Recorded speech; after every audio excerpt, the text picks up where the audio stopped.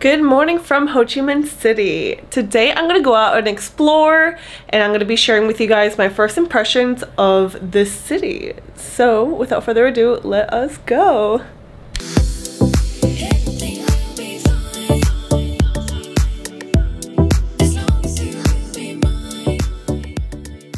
First, I'm on my way over to this restaurant. I cannot pronounce it, and I'm so bad at pronouncing Vietnamese words, but my friend Gary recommended this restaurant for me, and he did a whole entire food trip here in Vietnam. And because I'm so bad with food, you guys gotta check out Gary's video on his top recommended restaurants to eat here in Ho Chi Minh City. But I am super excited to go because it is already 2. Oh my gosh, it's 2 p.m. and I haven't ate all day. One of the things that you may or may not know already from Ho Chi Minh City is that Ho Chi Minh City is also called Saigon. So it was actually called Saigon first and then Ho Chi Minh City, and I didn't know that.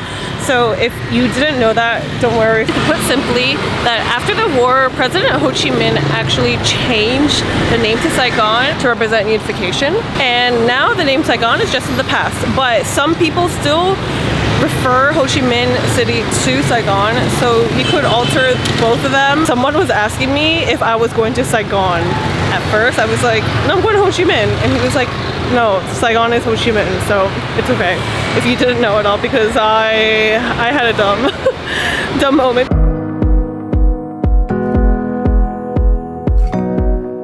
I think in general in Southeast Asia there are just crazy drivers everywhere, but I'm serious, the drivers here in Ho Chi Minh City are literally the craziest that I've come across. But the thing is, there seems to be no driving rules, but here everyone seems to know what they're doing, and everyone here seems to know how to drive. Like, I thought drivers in New York City were crazy, but no, here the drivers are really insane. I was on a motorbike the other day, and I remember we were just crossing a lot of traffic, and the bike was like inches away from the motorbikes coming from the opposite direction, but everyone just knew, and they just honk at each other. Instead of putting signals on, it's like they're honking means I'm coming your way. It's crazy, but there's really controlled driving here. Also note that if you're planning on crossing the street while you're walking, that no one's gonna really actually stop for you. So you have to kind of walk as if you're driving too. And also on the sidewalks, sometimes the bikes will come drive on the sidewalks too. There actually have been some sidewalks I've come across where there's like holes in the middle where it prevents motorcyclists from coming through, but some of the streets I've noticed that some people came and like biked across.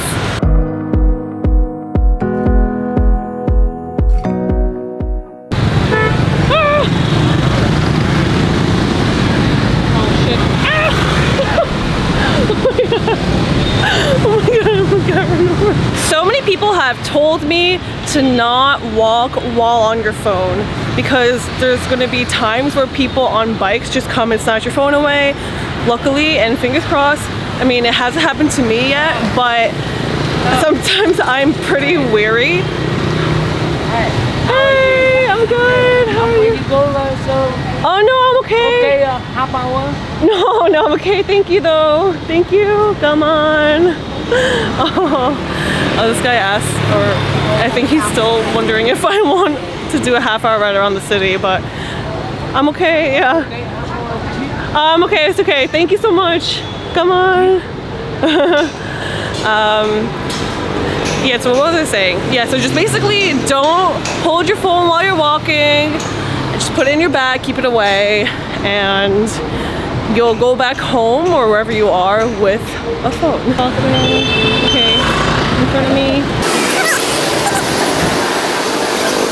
And I made it to the other side safely. The one thing that I absolutely love about Ho Chi Minh City that's really good for expats is that a lot of people here know how to speak English. And so far in Southeast Asia, I've gone to Thailand, Cambodia, and now Vietnam is my third country. And I will say that more locals here have known English than any country that I've gone to here so far. Not only do people know how to speak English pretty well over here, but the people here are also so freaking nice.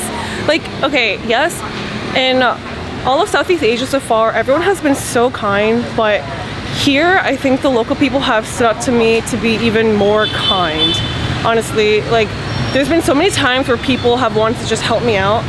The first day when I actually got over to Ho Chi Minh City, I had not a good experience trying to find my hotel, and I'm on a record of not finding good hotels who have my reservation, but the manager at my hotel, Mary, she was so kind to me, and basically what happened was I booked a hotel under the same name or the same company advertising, third party, whatever, and they were down the street, and she told me to go over to them and ask them if they got my reservation or not, and if they don't have any space that I could stay at her place, no problem, and they'll figure out the payments later.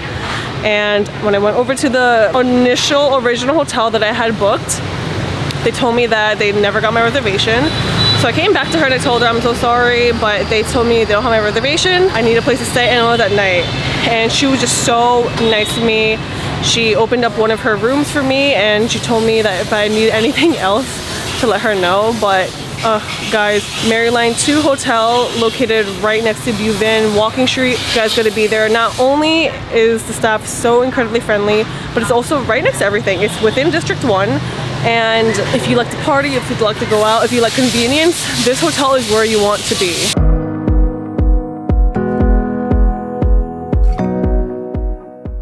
The one thing I find really cool about Ho Chi Minh City is that in the mornings, if you're going out for a walk, you will find groups of people just sitting down and just drinking coffee together. And I think it's really cool because you'll find them in groups of like 5 to 10 people, and they're just sitting down as if like they didn't go home from the night before. But I find it super cool, and how they're all kind of sitting outside just drinking their coffee, relaxing before they go off to work. Look how small these seatings are. I just made my way over to Nguyen Coffee. I came across this randomly with someone I met here, and I just absolutely fell in love with the vibes out here. People are here just chilling, just drinking their coffee, and their coffee here was really good. I got myself a Vietnamese iced coffee with milk, and I'm about to go read my book.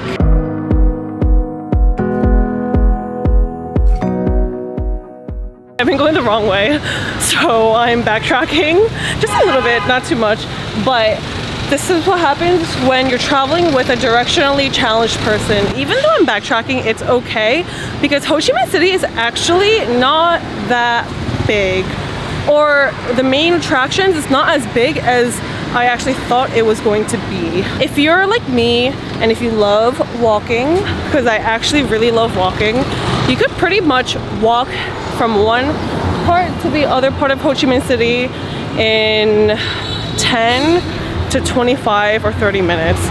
And yes, 30 minutes might sound like a long time, but if you're here out to explore and want to get to know the city, I recommend that you take the time to walk around. It's totally manageable, you can definitely do it. But if not, actually, taxis here are really, really cheap. If you download the Grab app or the Gojek app, taxis are so cheap. Actually, I think the cheapest taxi prices that I've come across in Southeast Asia yet. And whether or not you want to go on taxis or not, I prefer motorbikes, and motorbikes here are so cheap. Yesterday I went from, where did I go? I went from middle of downtown all the way over to this park, and it was around 2.5 to 3 kilometers, which was about 20 minutes during rush hour, and I only paid 21 dong, which is crazy because that's equivalent to 86 cents around, less than $1. It was so cheap. And my way back, it cost me 35 dong, which is a little over $1, but still, it was just so mind-blowing to me, and I thought something was wrong with my phone, but no, those are the real prices. So if you're planning on taking taxis or motorbikes anywhere, they're really, really cheap.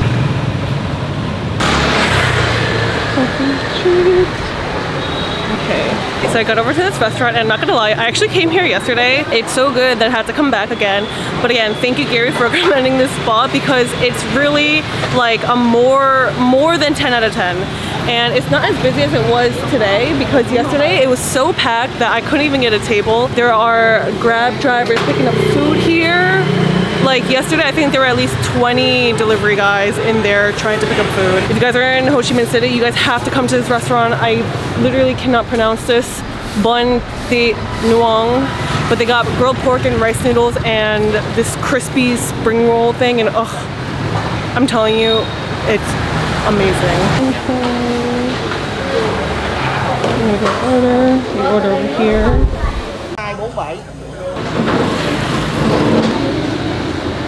I just got my bowl and my drink, and this cost me 31 dong, which is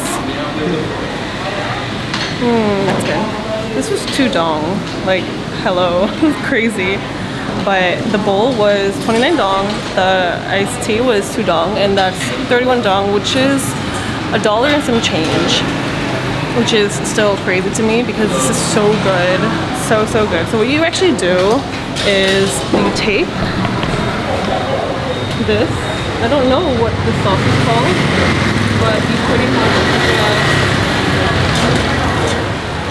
like this. And you put however much you want on your plate. And then you want to get your veggies, and place however much that you want to eat. Of course, I gotta add in my So the other thing about here in Vietnam is that their food is so healthy. I feel a lot healthier eating here, and all of the dishes that I've gone, they gave me so many greens. I mean, like, look, this is literally a basket of greens. Let me take my first bite of the day. Oh.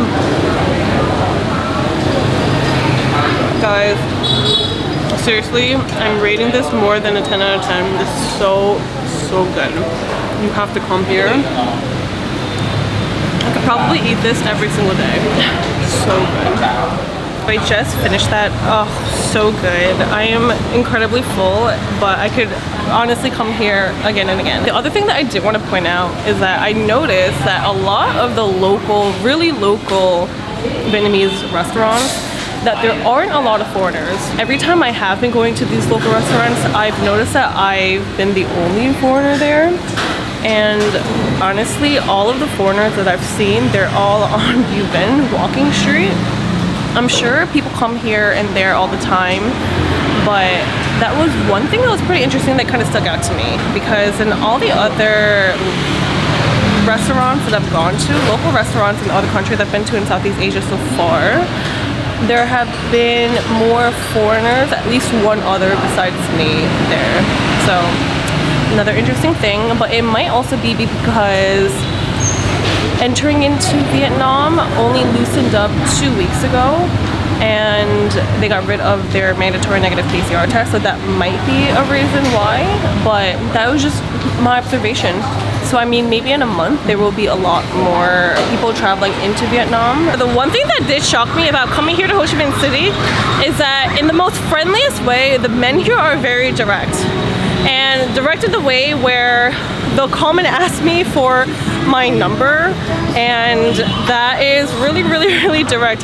The other day when I actually came to this restaurant, I was by myself. The workers didn't really know how to speak English, and so they sat me next to this guy who was also alone, and he helped me order my food, which is very nice and very kind of him. But after I ate, I left the restaurant, and we didn't really talk while we were eating because we didn't really understand each other. But he came after me out of the restaurant and asked for my number, if he could text me later, and I just told him no, I'm sorry. In the other countries that I've gone to here in Southeast Asia, the men haven't been so direct with me. So this is one thing that surprised me. They're not dangerous, not harmful. They're actually some of the friendliest freaking people. But I think just because I am alone as a girl, not just a girl, but an Asian girl, I think that's what happened.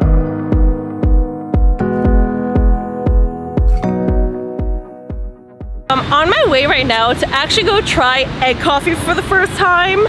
somebody that I met here told me to go try egg coffee, and I was like, I would never even think about mixing egg and coffee together, but it's a thing here in Vietnam. It was tucked in this little alleyway. I just made my way over to Little Hanoi Egg. It was tucked in a little alleyway, so it was a little confusing on trying to find this spot, but it looks like a little cute, quaint coffee shop. Opening.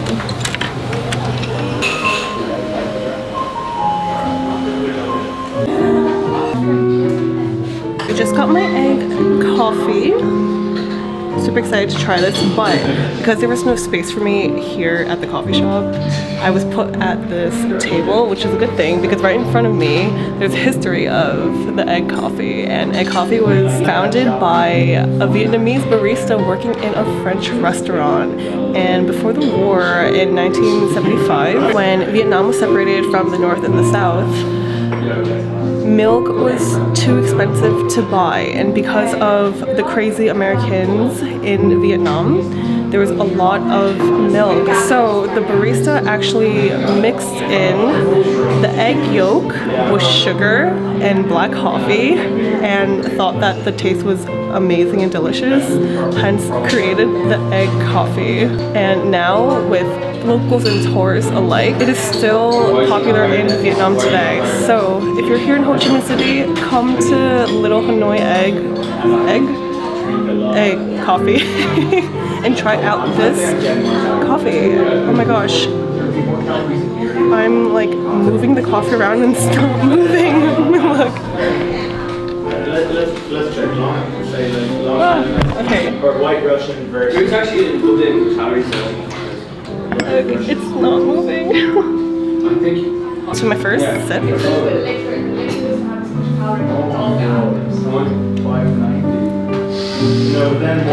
Oh my gosh. Wow, it's so good. I taste the sugar first actually, and I forgot that it was coffee, but I taste coffee afterward. Super thick, really, really good. The taste is like perfect. It kind of reminds me of dalgona coffee from Korea. I'm pretty sure they mix it very similarly. I think I'm going to try to find the recipe and learn how to make it at home. It's really, really good. That was a lot of traffic to get over here, so now I just got over to the Ben Thon Market. This is a market full of clothes, local foods, a lot of things that you can buy, and I'm going to show you guys someone super special that I've met in Vietnam. Okay, and also what I do like about this market is that it's kind of in the center of the town, and really again you can find a lot of things, although a lot of people do stop you and they ask you to buy things, which I'm not entirely opposed to because this is how they make their money. Today I'm gonna go get a smoothie. Because I'm basic. You missed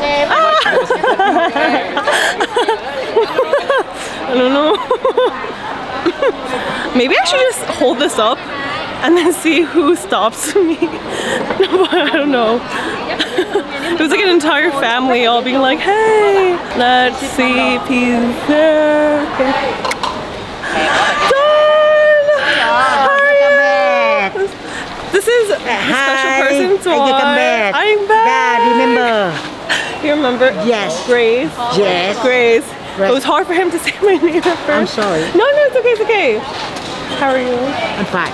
I came to get one more smoothie. Yes. Because the smoothie was so good. Yeah, so good with the avocado. And avocado. And strawberry. Strawberry. You know salsa? No. That's salsa local food Vietnamese. Very nice. I've never tried it. You try? I've never. Oh, try already. I did? Yeah. Oh, last time. Yeah. Okay. And you try with here sabolilla. Okay. Sabolilla with here sweet one. Okay. Whatever you think is good, I'll try. Come on. Cảm ơn. He also was the one who taught me all my Vietnamese words. Yes, so cảm ơn. Cảm ơn. Yes, perfect. Cảm ơn. Yes, xin cảm ơn. Xin cảm ơn. Yeah. The one thing here about Vietnam is that the street food is so cheap.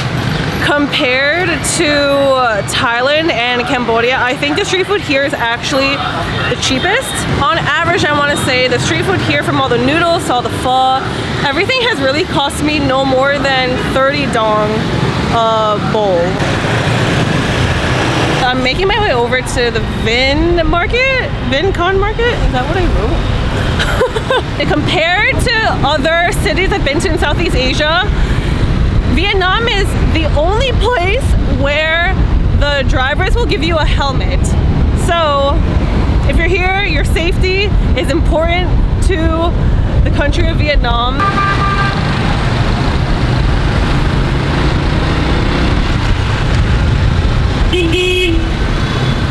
Oh my god. Alright, so I just got over to Vin Con Street and I'm waiting for someone I just met over at the Vin Con Market. Jack is his name. So we took separate motorbikes to come here. So right now I'm waiting for him and maybe he got lost or something? I don't know, let's see if I can find him. Alrighty guys, I found him. Everyone, this is Jack.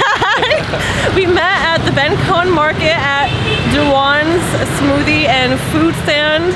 And he agreed to come to Vin Con food street with me. This is both of our first times here and we're just kind of walking through. We just looked up, we're walking over to Sushi Co. Japanese food here in Vietnam. Let's see how good the sushi is here. I haven't had sushi since I was back in the States. What about you? Yeah, I haven't had sushi in ages actually. Ages? Yeah. It's a long time. I can't remember the last time I had So you had sushi?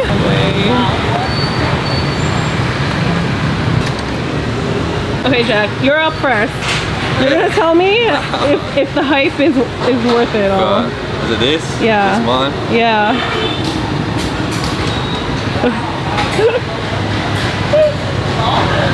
How is it? It's good. He's nodding his head. It's good. It's Okay. So he got some salmon dish. I got salmon also. That's actually really nice. Yeah? Okay. So definitely let's up to the hype. Come on. Okay. I'm gonna try sushi and see what the hype is all about.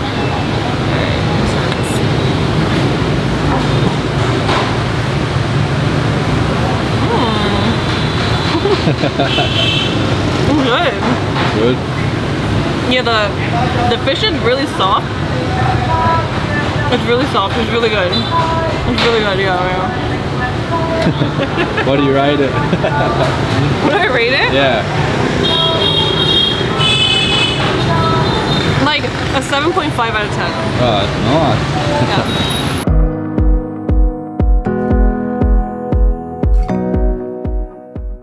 Yeah. We made our way over to the Nguyen walking street and this is our last stop for the day before Jack leaves. He has to leave in about 2.5 hours.